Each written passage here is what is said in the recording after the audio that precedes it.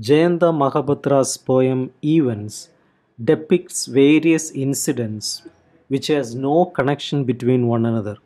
In other words, this poem is only a series of pictures without any central idea.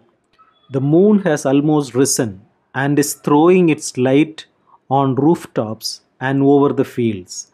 The sound of somebody whistling in the distance is imparting sadness to the night, which may be regarded as a kind of jungle because the moon is not yet shining brightly and has not yet risen to its full height in the sky.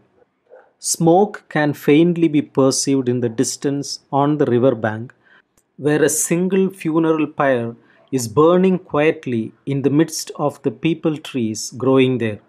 In the second floor conference room of the YMCA, a member of the Rotary International is addressing an audience which is somewhat indifferent but from which he demands attention. He is explaining to them the routine of American business enterprise, and he is speaking with an expression of pride on his face. In the street outside, through which hard-working people are walking, perhaps on their way home, a rickshaw puller is picking up a passenger. A little later, the moon can be seen in the middle of the sky, from where it sheds its light everywhere on the ground below. The people are expecting the late edition of their daily newspaper.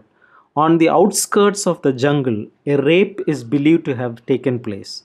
On hearing the news, one gets lost in one's thoughts because of the seriousness of the crime, and one is unable to express one's feelings in relation to this event.